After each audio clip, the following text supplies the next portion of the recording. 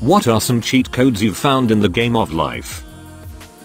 Several times in life I've cold called a company to confirm my interview time. I didn't have one prior to my call, but in their confusion and inability to even find my resume I've managed to secure an interview about 4 out of 5 times. Twice I've gotten the job.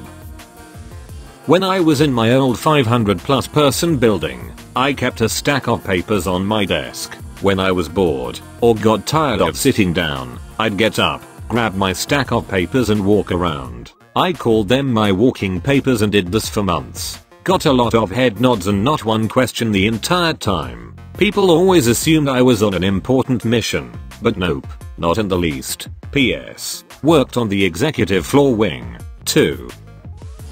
Niceness gets you everywhere. I get free shit from being nice. And no, it's not because I'm a cute girl, because I'm not. I'm an overweight, balding man. People respond to niceness. I've befriended the Comcast customer support person. I've befriended the most disliked, crotchety person in our office. I get special treatment at my cafeteria because I treat the service staff like actual human beings. I get fees waived because I ask nicely. Be nice. It costs little and is worth a lot. If you have no complaints about your food service staff at a restaurant, ask to see the manager and pay a compliment and a thank you about the server host staff. Usually people want to see a manager to complain, and a compliment is nearly always welcome. I've gotten countless free drinks appetizers % off my bill, all for just making a polite comment to management. Edit. Thanks for the Reddit gold. Kinda stranger. I went to see Busy P live at a festival. When it was his turn to perform he walked through the audience before going on stage. I reached out to try and get a selfie, but his security saw this as a huge no-no and launched over to protect him on his way to the stage. This included the guard that was guarding the backstage entrance. They left the gate wide open. I glanced at my friend and we both smiled and nodded at the same time as we sneaked our way into the backstage. For some reason everyone backstage was extremely friendly, which I did not expect. Some guy saw us and noticed we weren't holding a drink and immediately served us 2 Grey Goose screwdrivers. Lots of food and booze. Lots of friendly people. Great view of the stage. The correct response to any compliment is thank you. You can then follow it up with a comment if you'd like to continue the conversation. If someone likes your dress, thank you. It has pockets. If someone compliments your art, thank you. I've been practicing. If someone asks if you're a professional singer because you have a good singing voice, thank you. I just sing for fun. Not only does it make you seem confident and self-assured, it tells them that they are right. That's a friendly thing to do. This even works if you don't believe the compliment. Saying, "Oh, no, I'm ugly," when someone compliments your appearance not only tells them that they're wrong, it makes you think of yourself as ugly. A better answer would be, "Thank you. I really appreciate that and I don't always believe it, so hearing that from you helps." As an adult you can tell almost any kid who is running to stop running and they will. Yeah, really. Driving down a neighborhood street. Kid is riding his bike exactly in the middle of the road, blocking all traffic. I carefully move all the way to the side to pass. Roll down window. "Hey, can you stay to the side? You're going to get hit if you ride in the middle." Kid just gives me a smug grin and keeps riding down the middle. As I'm pulling away, I hear him scream, "Slow down." Son of a lady yelled the one thing he knows makes me look bad to anyone who can hear. Still salty. You don't have to always give away the recipe. By that I mean, don't over-explain yourself. If you can't do something 910 times, it's okay to simply say, "Unfortunately I'm not able to do that. Can't swing it this time," etc. You don't have to go on and on about why, or make up reasons and list them off. Over-explaining just ends up looking more suspect than simply being clear and concise.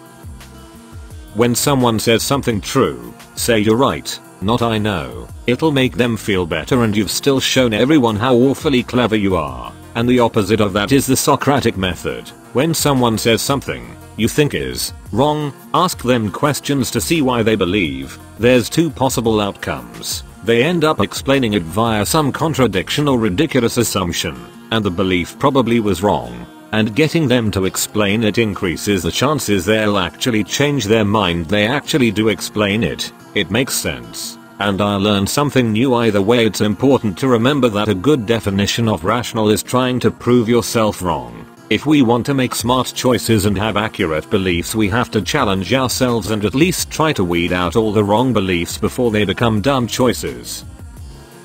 Ask questions about everything. Ask people about themselves. Be open about stuff you don't understand, and ask questions about that. When you forget someone's name, own up to it and just ask them. I am amazed at how many people won't acknowledge even a tiny amount of ignorance, or won't show honest curiosity about something, can't admit they've forgotten something they feel is important, and won't ever ask for help.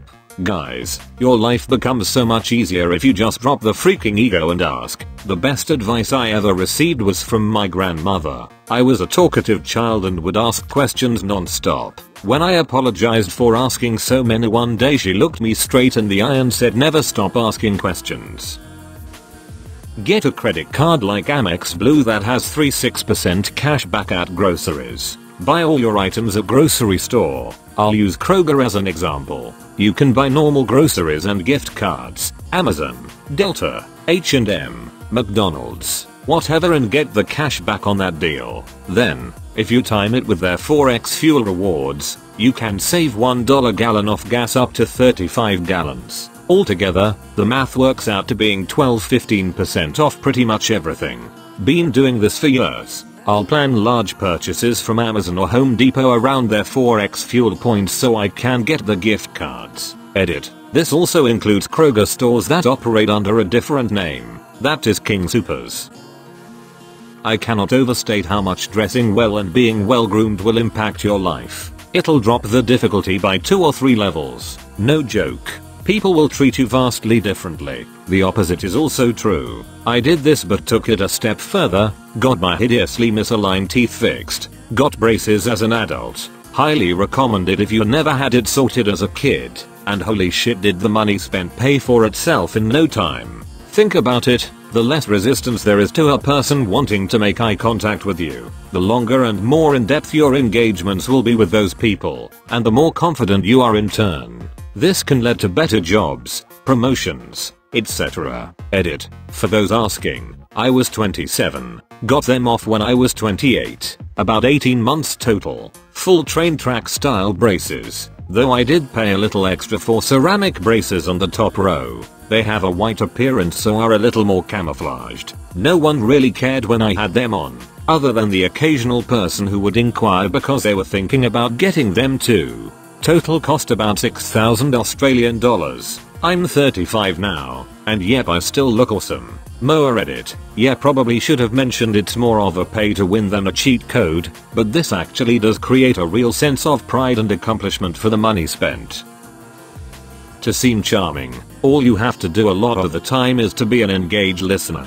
You don't need an amazing sense of humor to be able to lay on the compliments or regale people with stories. Just listen to other people in a way that shows you are interested and not only waiting for your turn to talk. Make eye contact. Don't interrupt them. Don't turn the conversation to be about you. Ask good questions. Edit. I just want to add, as per many comments here, that being engaged listener is not the same as being a sort of conversational doormat where you have to allow people to drone on and on about things that don't interest you, annoy you, offend you, or drain you. Merely suffering through an encounter is pretty much the opposite of what I am talking about. It's about letting yourself be interested in, and learn from, other people and not focus so much on feeling like you have to be an entertainer. And being an engaged listener is really the opposite of the person who just listens and never wants to talk about themselves. You are putting yourself into the conversation with your interested responses. You are guiding it to places you find interesting. Just suffering through boring conversations is not engaged listening.